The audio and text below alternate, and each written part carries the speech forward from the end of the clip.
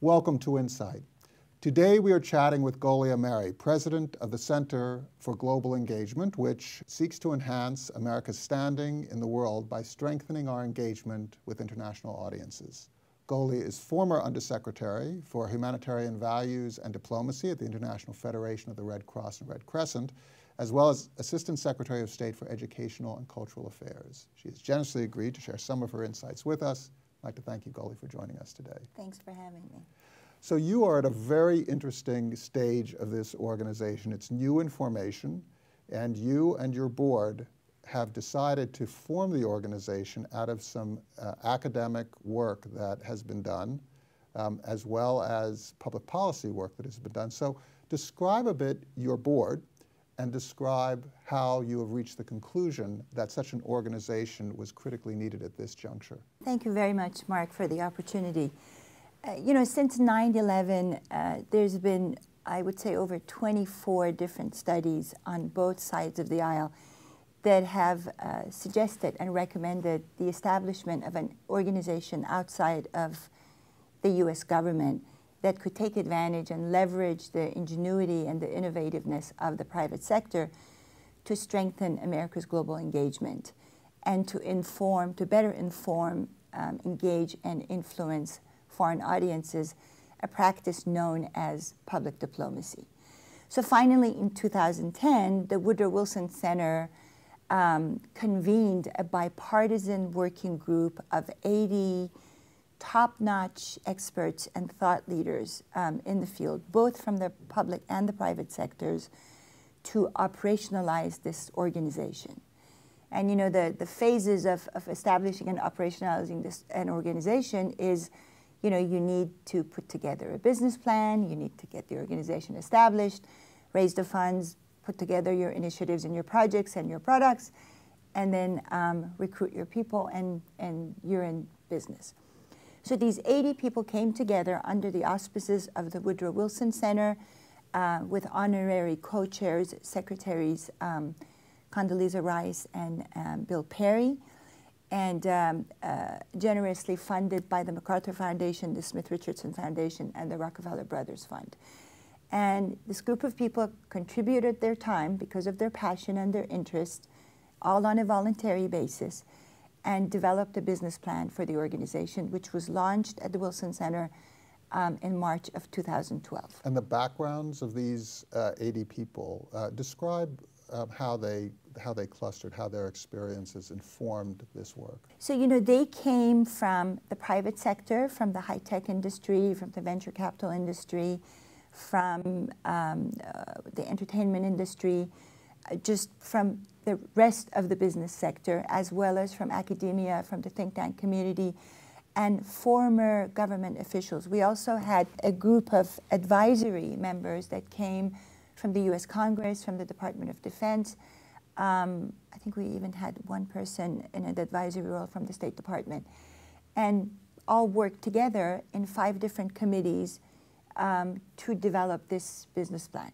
And this wasn't a matter of some sort of partisan perspective or lens through which this initiative was being built. There was a real intention to include all voices of interest for international engagement. Absolutely, that's 100% correct. Because when we're talking about America's global engagement, we're not talking about partisan global engagement. We're talking about the Republican party's global, or the exactly. or the Democratic Party, or whatever parties go. It's really the American nation's global engagement. Exactly. And the mission of this organization is to foster global engagement with a view towards promoting shared values and common interests, increasing mutual understanding and respect, and enhancing America's standing in the world. So it was very, very important for this to be a bipartisan initiative. And, the studies that I mentioned really come from both sides of the aisle. I mean, this recommendation is something that Republicans and Democrats both have been promoting for quite some time. Now, is this about imprinting American values on other cultures, or is this about true global engagement, bi-directional global engagement? Really bi-directional global engagement. And I think when you look at the mission statement, it's really about promoting shared values and common interests and increasing mutual understanding and respect. And I think the group truly felt that, you know, if we're able to better inform and engage foreign audiences, they will have a better understanding of what the United States and its ideals are all about. And, you know, oftentimes we may talk about American ideals, but, you know, these are really universal values and common values that we're talking about and thinking about. Although it includes people from different areas, it's not an initiative that is captivated by any one area. It includes representatives of civic society. It includes representatives from diverse business sectors and communities. It includes nonprofit leaders, academics, people who come out of government.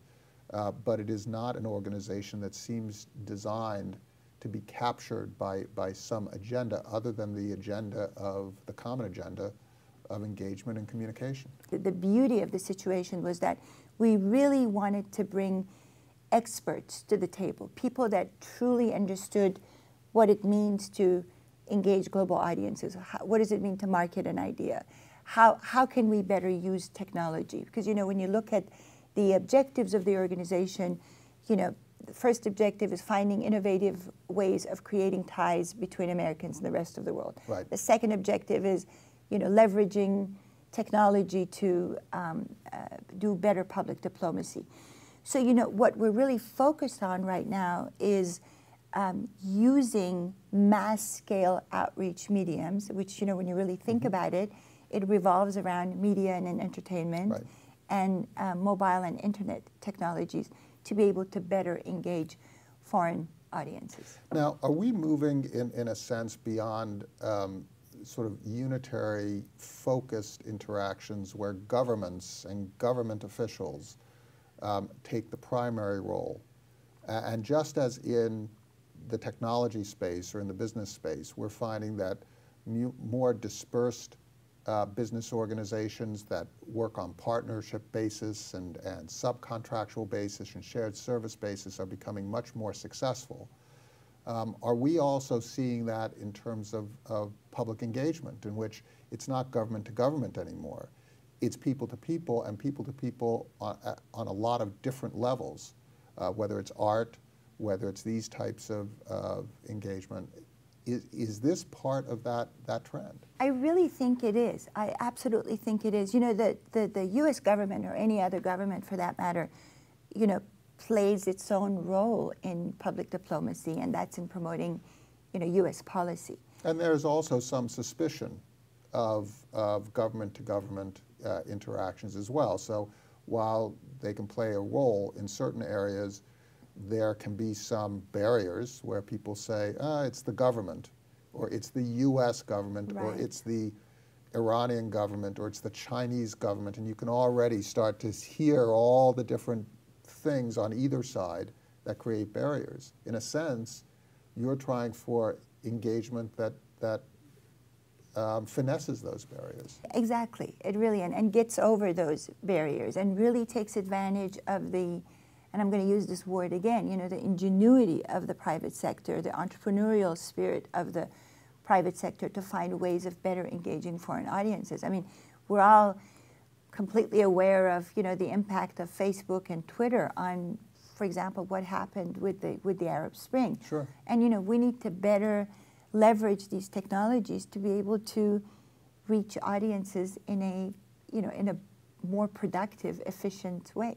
And you're also thinking beyond conventional, the fact that entertainers are part of this, the idea that how the message is given and making it interesting and fun, but also multidimensional, so that you have the various interests represented. So if people are more interested in the business impacts of these connections, that's great. If it's more academically, that's great. If it's more just about the fun part of learning about other cultures, that's also part of what you're doing. I mean, it's a very serious endeavor, but even very serious endeavors can be provided with a good sense of humor. You know, the point of CGE is to really reach mass audiences. And you have to find the best and the most efficient way of being able to reach these audiences and talk to them and start a dialogue. And oftentimes one way of doing that is through the entertainment and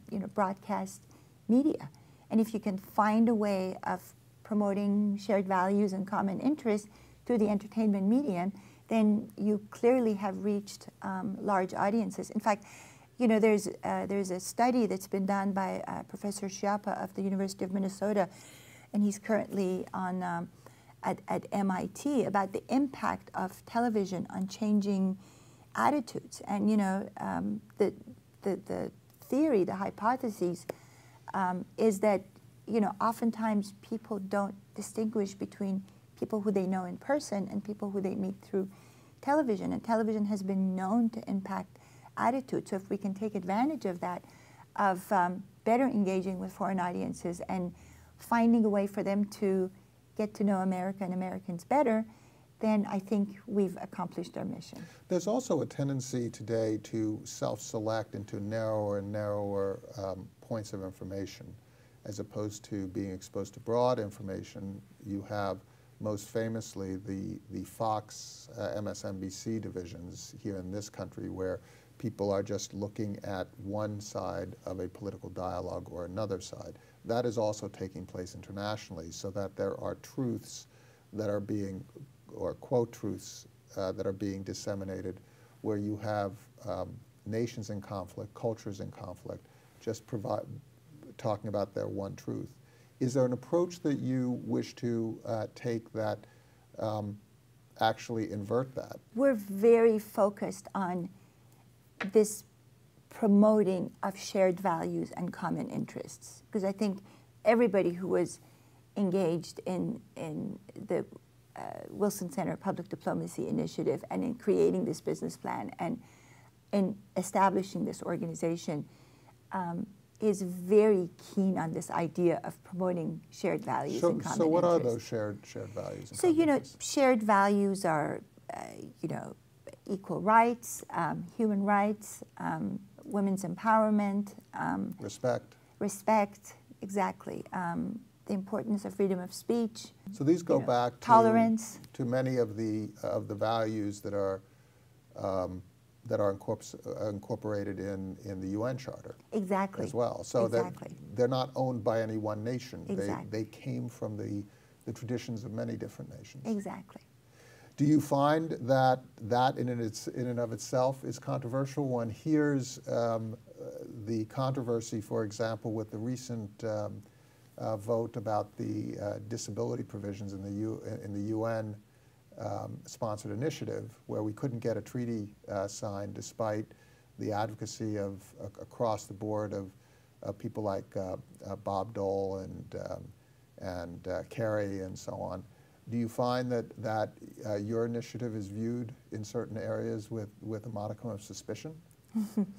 Well, we haven't really come across that yet, and I certainly hope that we'll continue on the path that we've been on. I really think that when you look at the mission of this organization and you see that it really is all about promoting these shared values and increasing mutual understanding and respect, I think we'll be able to accomplish our objectives if we really remain focused on the mission. So you have this group, you have the study.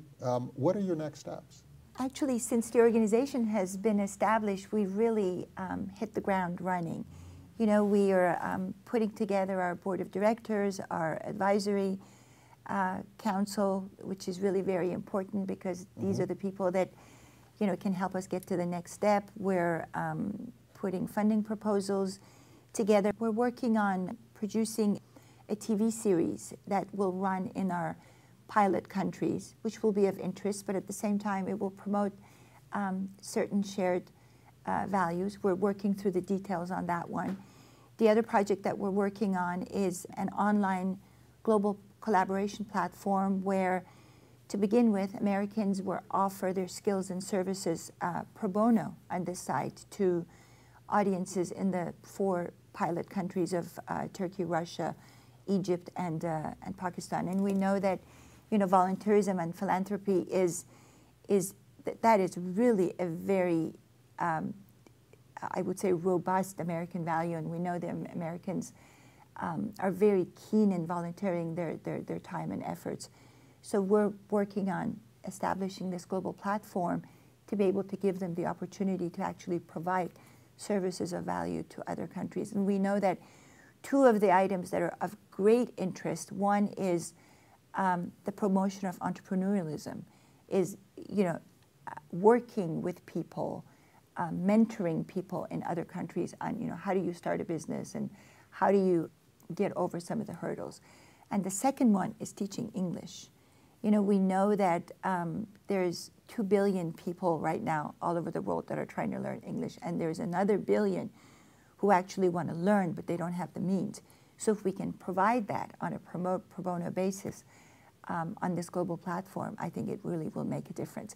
And learning English is not just about learning English. It really is one of the most powerful economic empowerment tools, because people who know English can find jobs. It's lingua franca.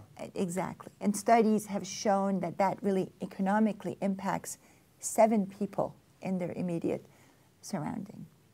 So in terms of putting together your board and your advisory council, have you gotten to the point where you know when your board will actually be in formation or be completed, and then you'll be moving into the part where you're hiring staff? Our objective is to start hiring staff in the first quarter of 2013, and we are shooting for the latter part of the third quarter of 2013 to have our full board together, which will be comprised of 15 individuals, mainly from the private sector, because we really want to make sure that we keep the private sector aspect of this organization. We want the Center for Global Engagement to be run like a high-tech startup, you know, efficient, productive, lean, and very productive with immediate results. And, you know, we are based in Los Angeles, and that was a decision that was sort of made on purpose. You know, we wanted this to be in a location that would not be too involved with political issues, but at the same time be close to the media and entertainment industries and be close to Silicon Valley so that we could take advantage of the high-tech You're industry. also filling a gap. It's a strategic decision in that Washington is a very crowded place for such organizations. The West Coast is not a crowded place, although when you look at it in terms of geographies, you have kind of an equidistant effect between the South American countries who are emerging, the Asian countries and the European countries, all across the globe. So in many respects, it's a very, very logical place to be. That's an excellent point. Yeah. In terms of your program, and as you shape your various programs, are you going to focus initially on these 2 initiatives, the TV series in pilot countries as well as the online global collaboration function? Right. And, you know, those are fully aligned with our first 2 objectives, which is, you know, the application of new technologies for public diplomacy and creating innovative ways of, promoting innovative ways of creating ties between Americans and people in other countries. You know, our 3 other objectives are promoting free media in developing countries and promoting moderate voices to counter violent extremism, and then creating public-private partnerships. So we will be working on those 3 other objectives as we go on in 2013, and we bring the appropriate staff on board to be able to deal with these other initiatives. But these 2 are really clearly the ones that we're focused on at the beginning, and you know, they require a lot of focus, time, and effort, and we want to make sure that, you know, we remain focused to be able to implement them properly. Do you see yourself working directly with people on the ground, or do you see yourself working through organizations? in these different countries? Because right now our focus is on mass outreach, and we want to go through the mediums of media and entertainment and internet and mobile. You know, I think right now our goal, our objective is to reach as many people as we possibly can. Now, if working with organizations on the ground will facilitate this process, then by all means we will work with organizations on the ground. We will also work with organizations in the United States that can help us bring people, for example, to the online global collaboration platform. You know, if we're going to promote entrepreneurialism, if we're going to provide English teaching on this site, you know, we need to be working with organizations that are experts at this and can offer this as a service to their members. That, you know, if you're interested in volunteering, this is the place that you can go and provide your services to people in these other countries. Well, if you take a look at online facilities, organizations like Volunteer Match are providing this ability to connect people who have a desire and resources, time, sometimes money, with organizations that require that type of help. A lot of times in various countries, there is a monopoly often exercised or sometimes exercised by people who are not moderate, who have a political agenda, but provide help to communities with a little bit of a string attached. The string attached is that it comes with a radical idea of how society should function. When you start to provide the connection between people who would wish to help and people who need help without that intermediate control, you suddenly shift the dynamic within society. Mm-hmm. And it's a very interesting idea to create an organization that is unconventional in the sense that it will leverage technology that people can tap into directly. Right. And shape the way they would wish it to be shaped. Exactly, and we do think that this is a unique concept, and you know, I really want to emphasize the fact that you know, our goal is to create the ties. So it's not like one entity is the teacher and the other entity is the learner. I think the teaching and the learning is going. It's symmetrical, right? Symmetrical. I mean, the learner becomes the teacher, and the teacher becomes the learner. Right. Exactly. Exactly. I mean, we really want to emphasize the bi-directional nature of this. But you know, I think when you look at what the high-tech industry has been able to accomplish, you know, they have created these ties. They have created through the technologies that they've been able to offer the world. They have provided these ties. Now, it's our job to take these technologies and to make sure that we create those ties between Americans and people in the rest of the world so that we can promote common values and enhance America's standing. Now, will you also seek funding that is multidimensional as well as you move forward?